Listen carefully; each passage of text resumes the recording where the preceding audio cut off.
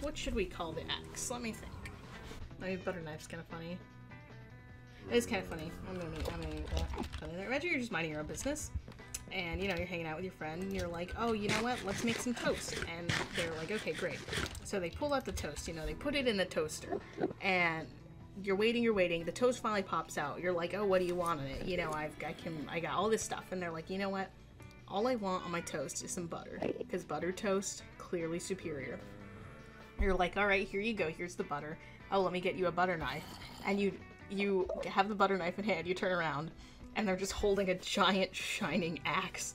If it's like a stick of butter, like they're just very ever so carefully taking the butter out and spreading it on the toast. And you're just like, I fucking need new friends. Anyway, that's what I imagine would happen.